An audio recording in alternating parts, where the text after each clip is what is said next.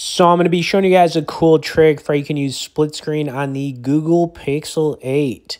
Now, if you've never done this before, I recommend trying it out because multitasking and doing two things at once on your phone is awesome. Okay, anyways, all you got to do is make sure you've got some open tabs. And when you do that, you just want to click onto the icons for these tabs. And you're going to see an option where it says split screen. Now, all you got to do is press it, and then you're going to go through some more of your tabs. And for this example, I've got the Google Play Store and YouTube. And you know, the nice thing about this is it works in both portrait and landscape, and you don't have to do any crazy setting changes in your settings because this is a stock feature. Now, I'm going to do it one more time for you guys so you can see it happen twice here in action.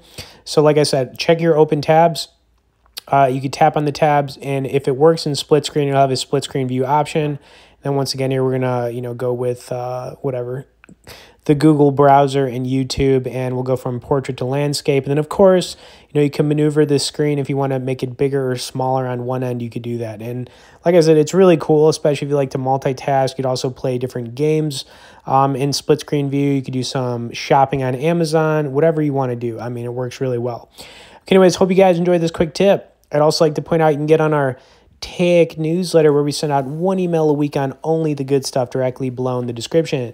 As always, thanks for watching this, guys, and we'll see y'all in the next video.